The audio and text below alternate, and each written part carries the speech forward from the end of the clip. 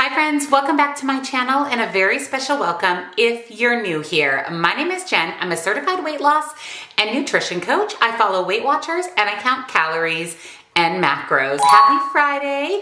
It is Friday, so it's weigh-in day, WW workshop topic day.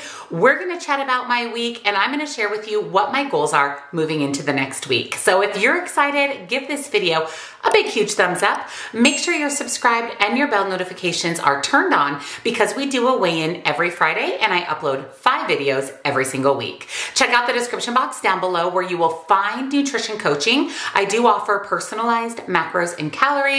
This is how I lost 90 pounds in 2022 and I'm just about at 140 pounds lost total. I also offer one-on-one coaching for accountability and if you would like to chat with me directly. Links, discounts to my favorite healthy things in my Facebook group, it's free, we'd love to have you, are all down in that description box. So let's chat about my week, my weigh-in, and the WW workshop topic.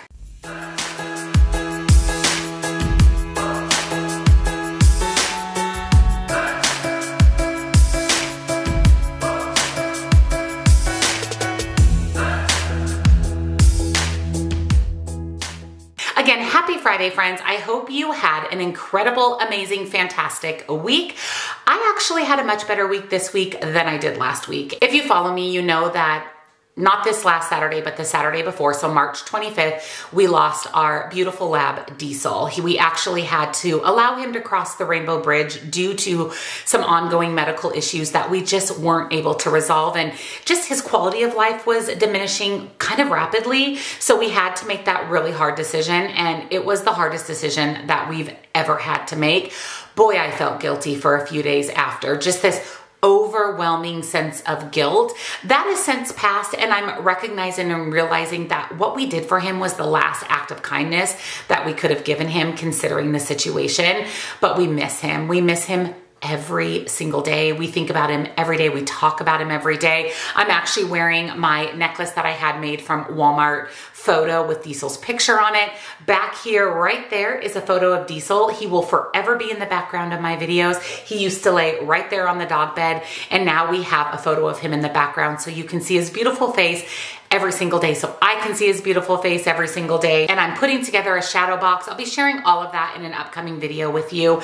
But this week has definitely been easier than last week. Not easy, but a little bit easier. And like I said, we still miss him and we talk about him and think about him every day. I also was on my cycle this week. So that was another thing that made this week a little bit more challenging. However, I got in all of my workouts, which I'm super proud of myself. I really focused on my food this week. Just knowing that last week I had a few days where I didn't reach my calories. Over this last weekend, I had a couple higher calorie days. So I really just focused on getting back to normal, eating my protein, choosing the right foods, eating all my calories every single day. And I felt much better doing that, kind of back to normal, like I said, due to all of the stress, due to just everything that was going on and really not eating all my calories a couple of days post losing Diesel. I had over a pound loss last week. And like I said in that video, I wasn't expecting that to stay off. So we'll see what happens with that loss. But before we talk about my weigh-in, let's chat about this week's workshop topic. And that is how to make healthy eating more exciting. This is really important because when we think healthy eating, we don't think exciting. We don't think good foods like cakes and cookies and chips. We think boring foods like fruits and vegetables. But there are some tips and tricks and things we can do to eat healthy and make it exciting. Dinners at your favorite restaurant, weekend brunches with your friends and family. This is what's exciting when it comes to food. But we can bring this excitement to some nutritious go-tos. So here's some things that we can try. Number 1, make your meals sound delicious. Call it something you'd order from a restaurant. It's not just salad. It's crisp spring veggies tossed with juicy chicken, egg crumbles, and a bright lemony vinaigrette. Number 2, set the table, set the scene. Break out your nice dishes, cloth napkins, background music, plate your meal as if you were going to photograph it. Number 3, savor the experience. Sit and eat slowly and mindfully, focusing on your food and company, not TV or TikTok. Not every meal has to be a vibe, but if you want to prepare healthy meals at home, not spend the money to go out, control the ingredients, make it a vibe every so often. Maybe it's 1 or 2 meals per week that you have with your family that give you all of the restaurant feels. Try serving your favorite low point tacos with fun margarita glasses or fiesta styled napkins. Create a candlelit date night once a week with your partner, and even play music and create an ambiance that makes it feel a little bit more special. The bottom line is your routine and go-to foods. This is what keeps you on track. These are the foods that we reach for, but we can make these foods a little bit more exciting. How you serve them, how you eat them, what you call them, all of these things can make these kind of mundane go-to foods a lot more exciting, which makes eating a healthy lifestyle more exciting. It keeps you inspired as well on your weight loss journey. Speaking of inspiration, let's talk about 3 fast facts from Weight Watchers. Number 1, when menus use sensory and descriptive words, people report enjoying foods more after eating them. Number 2, when food sits within our reach, we tend to eat more of it than if we have to get up and grab it. And tip number 3, being more present while eating can increase our enjoyment of a meal. So make your go-to, what if you want to call them mundane, boring meals, make them a little bit more exciting with all of these tips and tricks from Weight Watchers.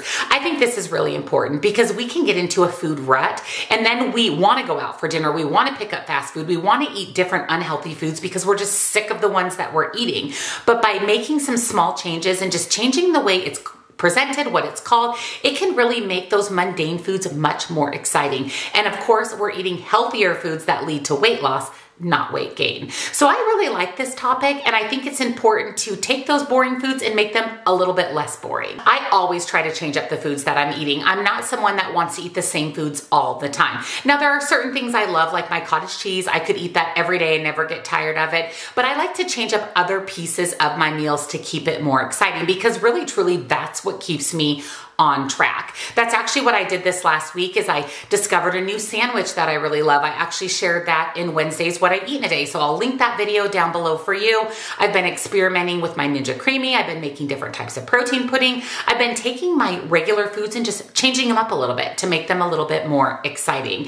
And this definitely works to keep your weight loss going. Speaking of weight loss and weight loss going, let's talk about this week's weigh-in. So like I said, last week I lost well over 1 pound, and I'm at the stage in my journey where I don't really have any weight to lose. So that was really surprising to see my weight drop down. And like I said, I mentioned it's probably not going to stay there. And when I stepped on the scale, I was right. My weight did not stay at the lowest number that it was last week. I'm actually up 0.6 from last week. However, I'm still at my lowest weight thus far on my weight loss journey. When we go back to eating normal, our weight's going to fluctuate. I knew that that was going to happen. I'm not mad about it. I would rather make sure that I'm eating my calories, eating my protein, fueling my body.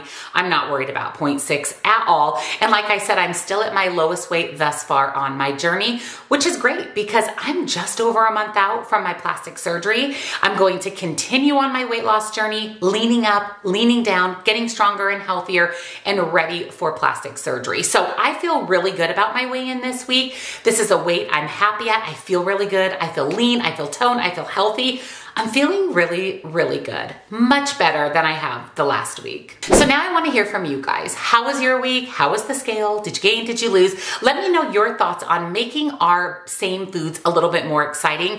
And if you have any tips and tricks on how you do this, definitely let us know down in the comments. And if you enjoyed today's weigh-in, workshop topic, and recap, give this video a huge thumbs up. Again, make sure you're subscribed and your bell's on because I do a weigh-in every Friday and 5 videos every single week. Check out that description box for nutrition coaching, links and discounts to my favorite things, and of course, as always, we'd love to have you join our Facebook group.